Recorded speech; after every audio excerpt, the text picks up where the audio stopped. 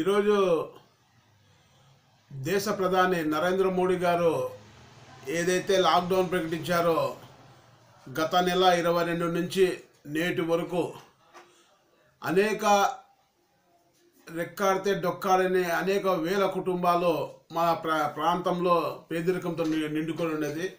ఇలాంటి ప్రాంతంలో నిజంగా మనిషి చెలించే సంఘటనలు ఎంతోమంది చూస్తున్నారు.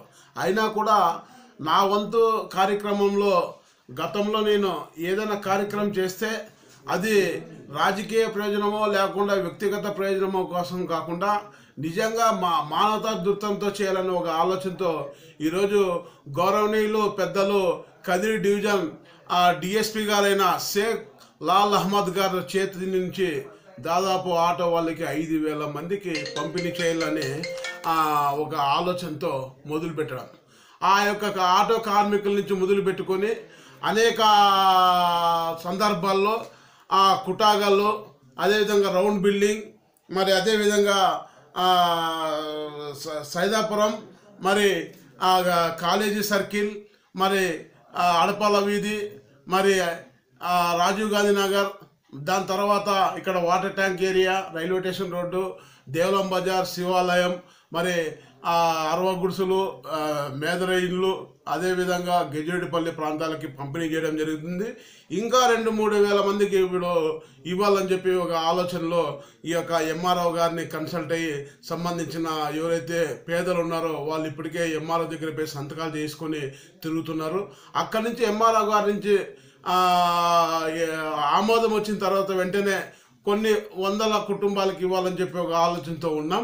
అయినా కూడా ఈ లాక్డౌన్ 33వ తేదీ వరకు ఏదైతే ఉందో అంత లోపల ఈ కదిరి మున్సిపాలిటీలో ఉండే అన్ని వార్డుల్లోనే ఫుల్ చేయాలని చెప్పి, ఉదాహరణకి మేకల మాబు వీధి కానీ, అదేవిధంగా అరవ గుడిసులుగా పొట్టు కొట్టాలు కానీ, అదేవిధంగా మగ్గాల కొటార్స్, దేవానంద్ కాలనీ, పారసార్థ కాలనీ, బంగాళలక్ష్మి కాలనీ, ఇలాంటివి మళ్ళీ అదేవిధంగా మన ఆ చుట్టుపక్కల పేద కుటుంబాలు ఏవైతే ఉన్నాయో ఆ కుటుంబాలకు కూడా ఈ నిన్న మొన్నంతా కొంచెం తిరిగి కొన్ని పేర్లు వచ్చాయి.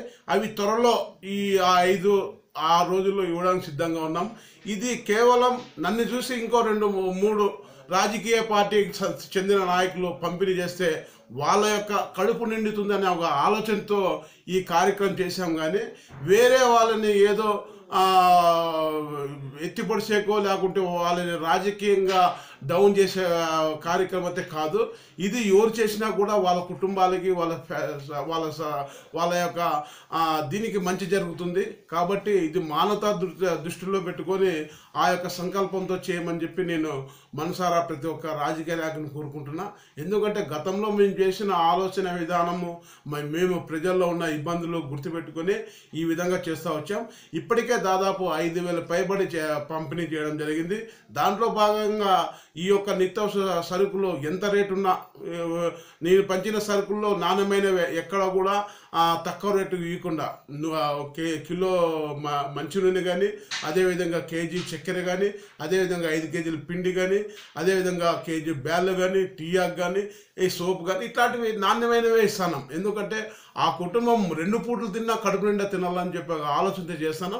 మరి అదేవిధంగా మిగతా రాజకీయ పార్టీకి చెందిన వ్యక్తులు కానీ, సేవాబలం కలిగిన వ్యక్తులు కానీ ముందుకు వచ్చి వివిధ కుటుంబాలు ఇక్కడ ఉన్న పేదరికం, వలసపోయే గిరిజనులు ఉన్నారు, వలసపోయే ఎస్సీలు ఉన్నారు, వలసపోయే మైనార్టీలు ఉన్నారు, ఆ వలసపోయే అగ్ర కులాల్లో కూడా పేదరిక కమ్మారెడ్డి వాళ్ళు ఉన్నారు. వాళ్ళందరినీ భగవంతుడు సల్లాగా చూడాలని చెప్పి నేను మనసారా కోరుకుంటూ ఈ విధంగా ముందుకు పోదామని చెప్పి మనవి చేసుకుంటున్నాను.